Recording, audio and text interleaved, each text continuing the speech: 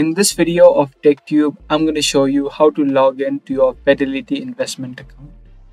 If you also have an account of Fidelity Investment, then in this video, let me show you the process of logging into it. This is going to be a short and easy video, so let's get right in. Search for Fidelity Investment Login on the search bar of your web browser.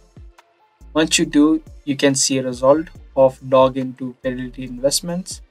If you don't see it on the first result, you can also scroll down and you can click on the login to Fidelity Investment. From this, it's going to take you to the login section. Now in the first box, you need to type in the username. The username could be 15 digits long or also could be your social security number, depending upon which option that you choose while creating an account. So type in the username in the first box and you can check this box which says remember me.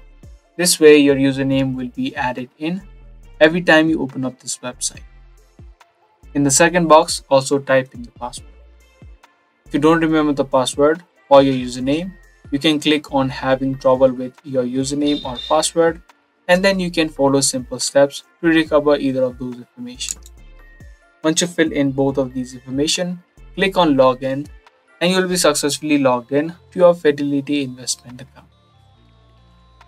Be sure to give this video a thumbs up and also subscribe to our channel for more daily tutorials that we post. That's all for today. Thanks for watching.